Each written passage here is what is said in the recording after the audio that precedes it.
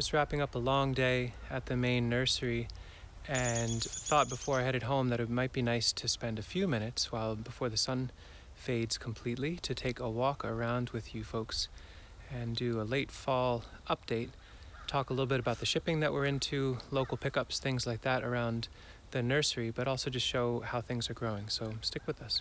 First thing I want to mention is appreciating your patience if you've placed an order with us this fall. Some of you have already received plants from us. We're going as fast as we can. We're trying to send them to the coldest places first. One note that I would mention here, if you're watching this video and you're in a cold climate and you would rather us not ship you plants this fall, but rather in the spring, send me an email. It's Sean, S-E-A-N, @edibleacres.org. We'd be glad to put you on pause until the spring. And for those of you that ordered that are local to us, give me a shout as well. Let's make an arrangement and get these plants in your hands. My wonderful friend Juan was helping today with digging up yet another full heaping truckload of plant material to bring back to where Sasha and I live. It's 18 miles away. It's a bummer to have to drive back and forth, but it's the reality that we have for now.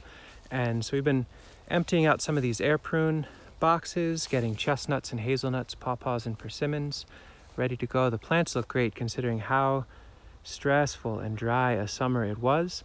We're finally getting some rains now. The soil's starting to take on some real moisture.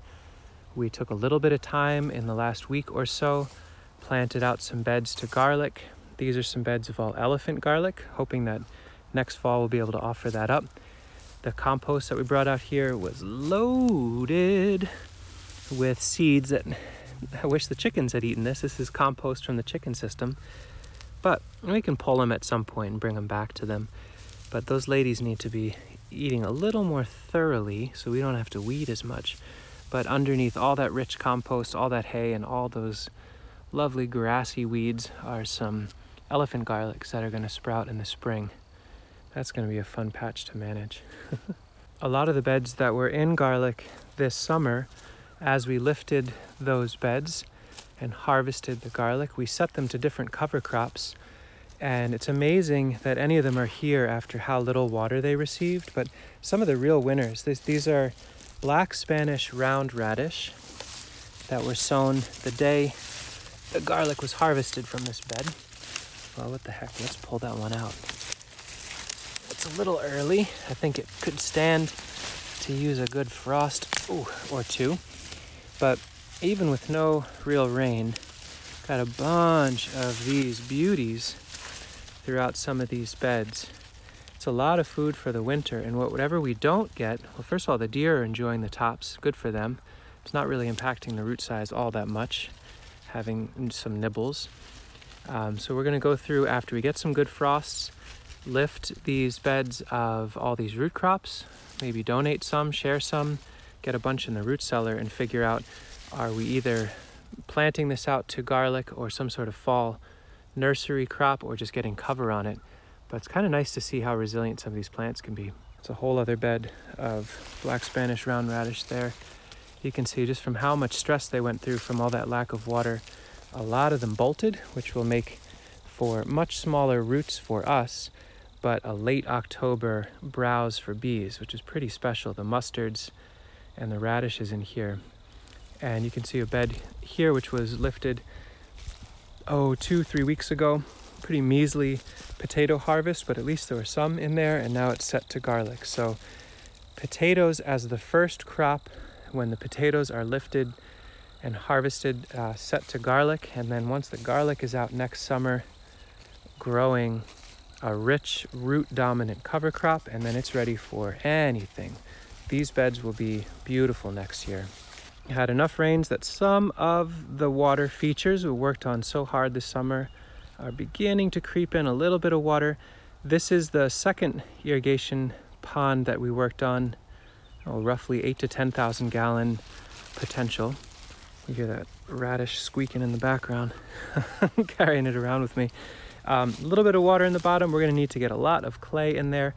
We're still going to skip the pond liner idea for now and see if we can't redirect some surface flow into this once we have that, if we get a flash rain, and then work on solar panels and pumps to fill that cistern. You can see we built some extra pads here. Bought 6 300-gallon IBC totes recently, so we're bulking up on storage so that next summer there should be no lulls in watering, and we should be able to get crops through another dry year if need be. Wonderful friend got me many truckloads of round bales that we've been bringing out, and so now that there's rain coming through to soak through that hay, some of these beds are doing beautifully. This whole area in here was seeded to about 1,000 pawpaw seeds. We've got another 3,000 to 5,000 seeds we'll sow out in the spring. So hopefully next fall we'll just be dripping with pawpaws to offer. Folks can see next year's Good King Henry nursery bed here, sown right after the garlic. Collected enough seed to be able to sow super thickly. So we'll thin that out. Maybe in the spring we'll dig some of these out. We'll harvest lots of greens for us. And next fall, have some beautiful Good King Henry ready for you. Been really enjoying the autumn olives this fall. So a nice thicket out here of some seedlings we dug up underneath some really nice cultivar parents. And yeah, we planted these. And yeah, I know some people hate autumn olive. That's fine. We love them. And seeing some of these air prune beds, looks like chipmunks or birds are also enjoying them. So we'll keep an eye out for lots of autumn olive seedlings in the spring. Although I'm seeing that whoever's enjoying these is also enjoying the seed just like we do. So far maybe minimal seed pressure, but we'll keep an eye on it and we'll enjoy learning as we go. But would I complain if there were more of these just delightful, rich, beautiful red fruits all through the landscape? I would not. Nice to see some of these parsnip beds. These were sown the day we harvested garlic. One thing for sure is we should have thinned this way earlier on, but it's better to have, well, it's considered a cover crop for us. We wanted to make sure the soil was protected. I think the parsnips in here will end up being on the smaller side because we never thinned them, but we'll take the ones that are big. We'll leave the smaller ones for the mice and the voles or whoever else might want them for the winter, or let them break down in the soil. That's some really lovely cover to protect the soil, drill down and decompact, and give us some nice winter food as well. Thanks, parsnips. Tons of deer damage in this bed. I'm not sure what the deal was. I guess the soil fertility was nice and high, and so maybe the deer were extra interested in the foliage here. But you can see some daikons. Same picture. Oh my god, deer browse. Well, whatever. There's still a huge daikon. That's about half of it. I'm sure more than half goes down into the earth there. And this whole bed just filled with these heavily browsed and yet incredibly massive, beautiful daikons. We had low germination, but that ends up translating to not needing to thin them and actually getting some that are really wonderful. We're going to be getting some freezing temperatures and some snow this weekend, and we'll keep an eye on these. We don't want to get them down into the teens Fahrenheit-wise, but a couple nights in the mid to upper 20s is probably going to really sweeten them up. And so we'll wait for that and then go for it. I got to finish getting these milky oats, another cover crop. Those harvested for Sasha so she can dry them for tea this winter. They're getting into the perfect milky stage.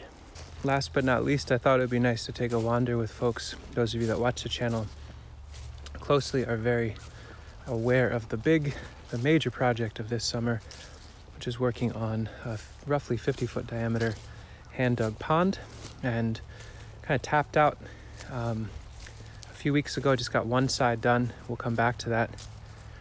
Nice side note here, red Russian kale doing a great job as a cover crop. This is so nice, eating shade-grown kale under a canopy of Scots pines. There's more purple top turnips and then more red Russian kale. That I will definitely do again. Midsummer sowing of kale under a forested canopy so they could get super sweet and be nice in the fall. But anyway, let me put this radish down. We'll take a look at the pond. This side is the side that needs a huge amount of work next year. Many hundreds of wheelbarrows left of material to leave. And on this side, we got a little bit of water holding. So the question is, how well does the water hold? That's about a foot deep right there. A lot of clay content.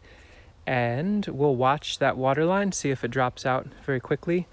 I've got all this clay banked on the side so we can add that in and try to help seal the pond a bit. But for now, I'm comfortable just letting it do its thing, watch and learn, and make adjustments. We're coming into the time of year where pretty much historically it just gets wetter from here through the winter and into the spring. So the main task is to make sure all of our water cisterns that are up on these soil berms are ready. They're ready to hold water. We've got pumps and all that lined up so that as soon as we get into spring thaw, we can completely have those filled to overflowing. And then we can watch this water body, see how it responds to summer and all that, and see if we can help it evolve into something that holds water nicely. So beautiful to see this funky image. See if you can pause here and write in the comments what you think is going on. These are all little tufts of pine needles, and what I'm pretty sure is happening is that each one of these piles is where a hole goes down into the earth, and an earthworm has been every day coming up, chewing a little bit and bringing it down into their burrow. All these little packed food storage systems. Normally we store food down in the earth. I guess the earthworms store the food right above their home. It's really cool to see. I could never have thought to design something as interesting as this. So the earthworms are drawing huge amounts of organic matter back into the soil now that we've excavated and loosened this. I don't know if that'll be positive or negative as far as the water holding capacity, but boy, I'm pleased to see it. It's a really cool random surprise.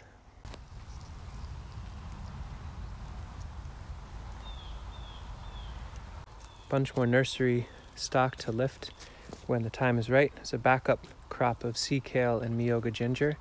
Looking forward to doing a video pretty soon on how we're propagating and planting and working with miyoga and sharing notes about what we've learned so far. And just more and more of these cover crops that just barely held on all summer, barely. Now that we're finally getting rains, they can size up. They'll get some freezes into them so they can sweeten up, and we'll take what we can and what we need. We'll leave a whole lot for the wild friends to enjoy. Hopefully deer get to eat lots of these tops, and voles get to eat lots of the bottoms and bring all that nutrient and move it through the soil. Whole big old complex system. We are just one member of a big, crazy community out here growing things.